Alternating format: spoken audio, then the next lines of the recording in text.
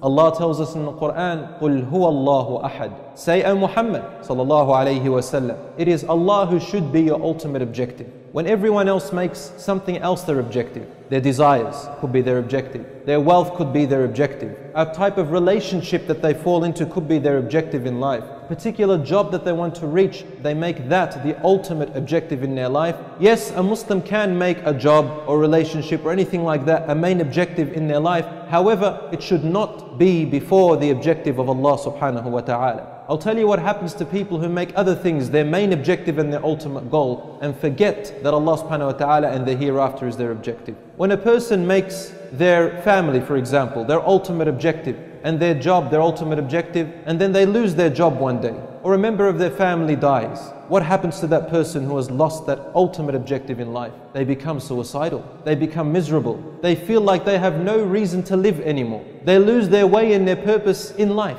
because that ultimate objective has gone. You find that person becoming miserable, angry at their parents, angry at their children if they have children, angry at their brothers and sisters, angry at society, angry at Islam itself. And when a person makes their role model other than the Prophet sallallahu alaihi wasallam, then when their role model, whom they have placed in his place, fail them, they also become miserable, they become unhappy. Brothers in Islam, when Allah subhanahu wa ta'ala created us, He put in us something very special and He valued you with that. The thing which He valued us with was the reason why He ordered the angels to prostrate down to your father Adam alayhi salam. And Iblis refused because he knew your value. This spirit or this soul which Allah subhanahu wa ta'ala placed inside of us is what makes us valuable, and it needs to be nourished. And this soul has only one objective. Allah created it to have a very strong connection with Allah, its creator. When we nourish this soul, we have nourished our connection with Allah subhanahu wa ta'ala. When we nourish this soul, then whatever you lose in life, your wealth, your health, your relationship with someone, some members of your family who die, an education which you could not reach, then you know that there is always something you can fall back on. And that is that soul, that ruh,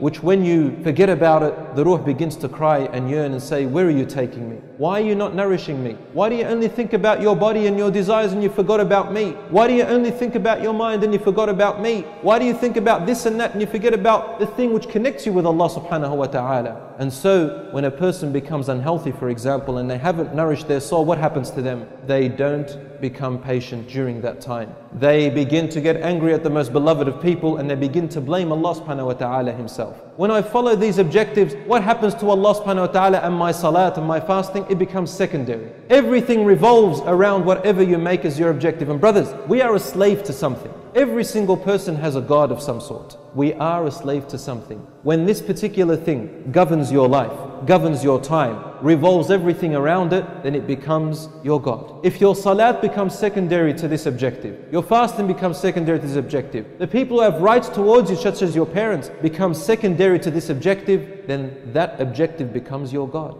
This is what governs your life. And you know what happens when a person makes a particular objective other than Allah their purpose? On the Day of Judgment, Allah subhanahu wa ta'ala will say, let that which you made your objective save you today. You know, we have a saying, we have a Ford company and a Holden company. They manufacture cars. And we say, okay, if a person worked for Ford, do you expect Holden to pay them? If you work for a particular company that is in competition with another company, and then you expect that other company to pay you, does that make sense? No, it doesn't. It's quite absurd. So when I work for someone other than Allah subhanahu wa ta'ala and His Messenger, then it's only fair that you expect the reward to come from them. And this brings to light a hadith of the Prophet sallallahu alaihi wasallam. And the Prophet sallallahu alaihi wasallam was speaking to a man named Mu'adh, a companion named Mu'adh ibn Jabal radiallahu anhu, where he said, and this is in Sahih Muslim, that on the Day of Judgment, a scholar and a donator of wealth and a person who died in the cause of Allah apparently will be called on the Day of Judgment. And each one of them will be asked, first of all the scholar, what did you do with the knowledge which I gave you? And he will say, I did it only seeking your pleasure, my Lord.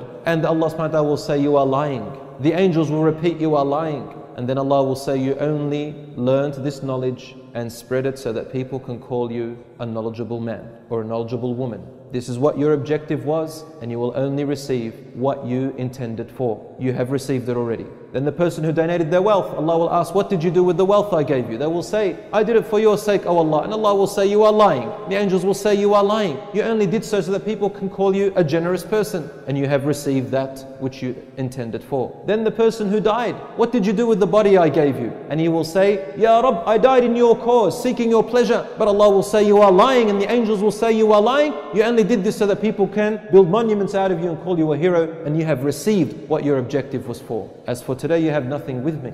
So the Prophet ﷺ grabbed hold of the knee of Mu'adh and said to him, Ya Mu'adh, these are the first three people with whom hellfire shall be ignited.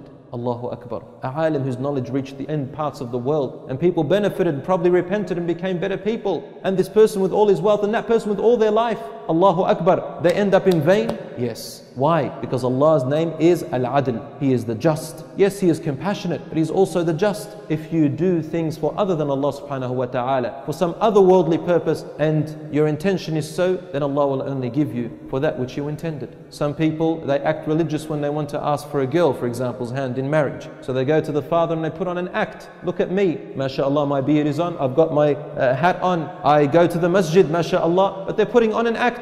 So they will do anything to get to her and to trick the father and the family. As soon as they are married, the true colors do come out. Your brotherhood in Islam, when you meet a brother and say Assalamu alaikum, the first thing on your mind should be, I really want this person to be a brother of mine in Islam, and I want Allah subhanahu wa ta'ala to see our love for his sake. You don't concentrate on where he's from or what kind of a background he has, and then I'll decide whether I'm going to be close to that person or not. We say we are brothers and sisters in Islam because Allah subhanahu wa ta'ala called us brothers and sisters in Islam, and let us start from there. When I meet my parents and I feel that they're not giving me what I actually want, or they're not understanding me, then I should remember that Allah subhanahu wa ta'ala is looking at my objective. Is my objective Allah subhanahu wa ta'ala and His Messenger? Yes, it is. Then therefore I'm going to respect them and deal with them and sacrifice my own needs in order to please them, insha'Allah ta'ala. And when I do any type of action, then the sincerity must be for the sake of Allah subhanahu wa ta'ala first and foremost. If you do that, then you'll discover what your identity is, and you will know your purpose in life.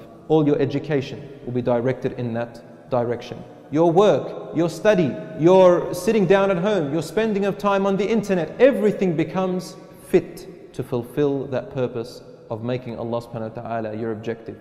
So you only choose your wealth coming from halal and you spend it on halal. You look on the internet on that which benefits you, and you avoid the things which harm you. When you are in secret and alone, you worship Allah subhanahu wa ta'ala and still stay away from the things which He has forbidden, because you know that ultimately on the Day of Judgment, it is your actions and the sincerity of your actions that matter the most.